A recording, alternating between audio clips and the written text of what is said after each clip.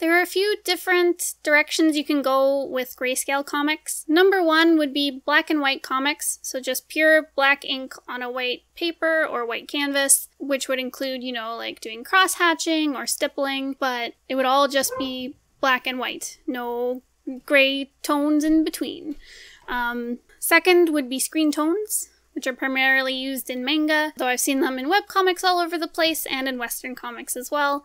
And then finally, number three would be grayscale, so using the full value spectrum from white to black. Honestly, they're all great choices. It really just depends on what you want to do with your comic. So for example, with my comic The Magpie, which is a horror thriller comic, I chose to do purely black and white.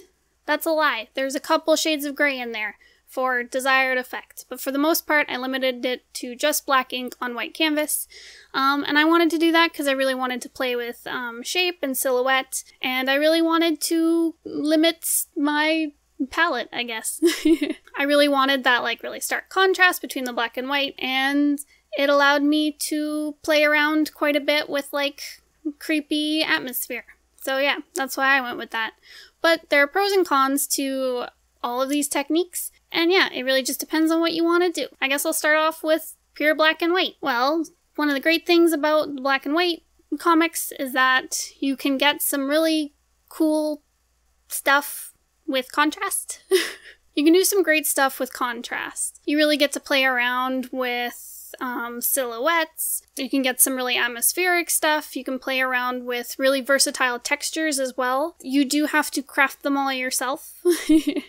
Unlike screen tones, which I'll get to in a little bit, which are a lot more textures right out of a box, but with black and white you can really control what textures are being made because you're creating them, and you also get to play around with limited tones, but that could also be a con, depending on what you want.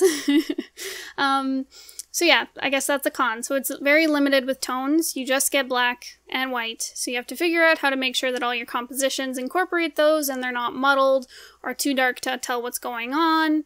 And you really have to pay attention for your silhouettes and your readability. You want to make sure that everything is understandable.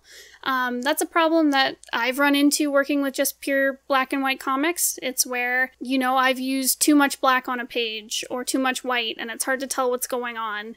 So you really have to make sure that your silhouettes stand out and they're very readable. People can understand them when they look at them. Overall, in my very biased opinion, I really love pure black and white.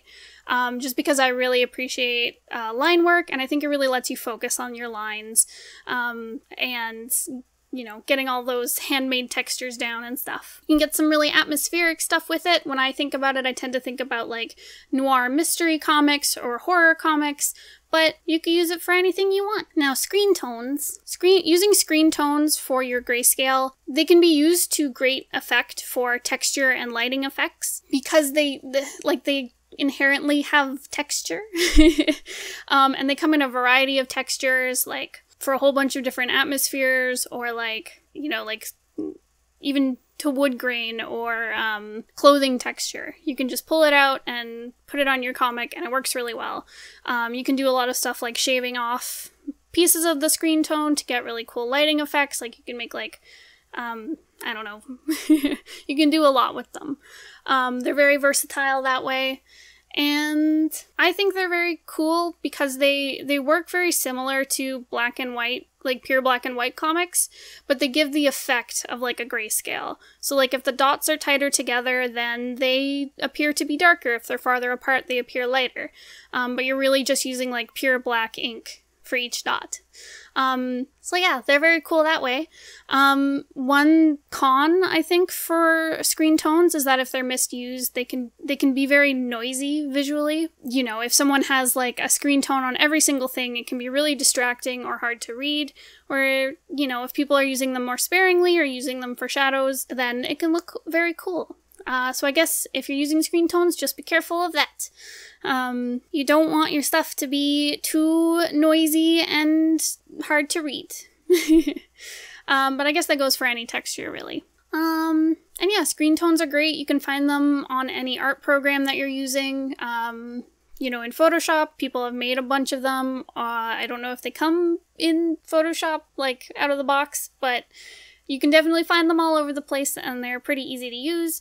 And then if you have, say, like, Clip Studio Paint, they have a bunch of screen tones already built in. And if you're working traditionally, you can also buy screen tones and apply them to your pages that way. So they're cool. I haven't worked with them too much since I was like a kid and just playing around with them. And by that I mean, like, I've only ever used them digitally. I've never tried them traditionally, so I can't really speak to that very much. But yeah, screen tones are fun. I know when I was younger, I overused them a lot when I was learning. And recently I haven't used them, but they are awesome. I love when they're used to great effect, so go for it if that's what you want. It'll definitely give your comic a cool manga feel. They're also great to print because you don't have to guess if, like, the gray will print differently, because, like I said, it's just black dots.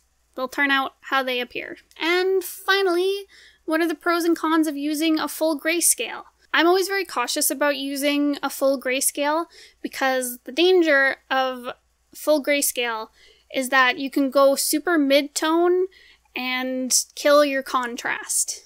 So contrast is super important, similar to black and white comics. It's super important because it helps with readability. If everything is the same tone, it's hard to tell what anything is.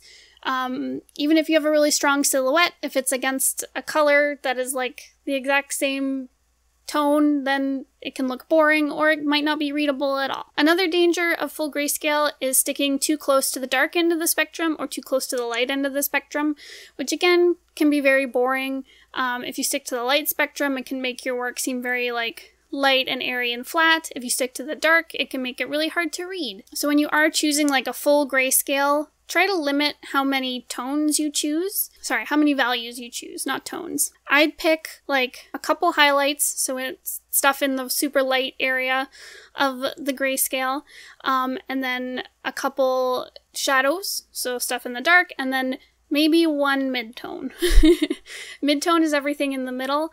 Avoid those. They will kill the contrast. You don't want to overuse them. And they can make things hard to read if you use too many of them. So stick to maybe one mid-tone. That would be my advice. So as long as you're careful with that, I think using a full grayscale comic is great. There's tons of versatility for contrast. You can play around with shadows and light effects a lot more than you can with, say, just pure black and white. It gives you a lot more room to set atmosphere and mood. It's almost like using color, but it gets rid of all the, you know, all the extra layers of complicated when you're using a color, when you're making a color comic. And yeah, and again, it just depends on what you're going for with your comic, whether you want to choose, you know, a full grayscale using screen tones or pure black and white. Yeah, it just depends on what you want to do.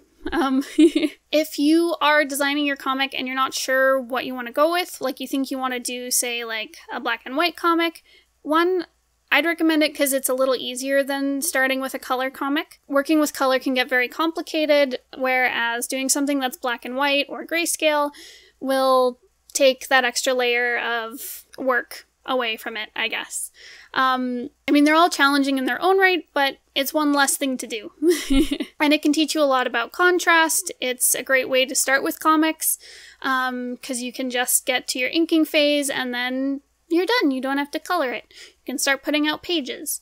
That is one of the reasons why Bones and I moved to black and white comics. Our first comic ever was in color, and then we decided to go with the black and white approach because we were like, let's make a comic that we can put out more quickly. Ooh. So yeah, I would highly recommend black and white comics. Again, I think the biggest thing to worry about is contrast and readability.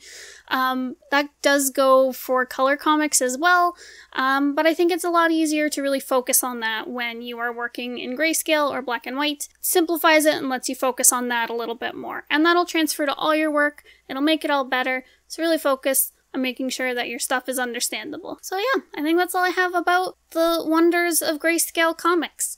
If you have any questions about that, please leave a comment down below. And if you would like to see more cool videos about comics and webcomics and writing webcomics, please make sure to subscribe.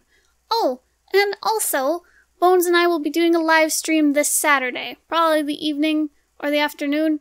We don't know yet, But we'll be doing a live stream answering all your questions. It'll be a wonderful Q&A, and I will be working on the magpie covers. So yeah, there you go. Please come visit us and say hello.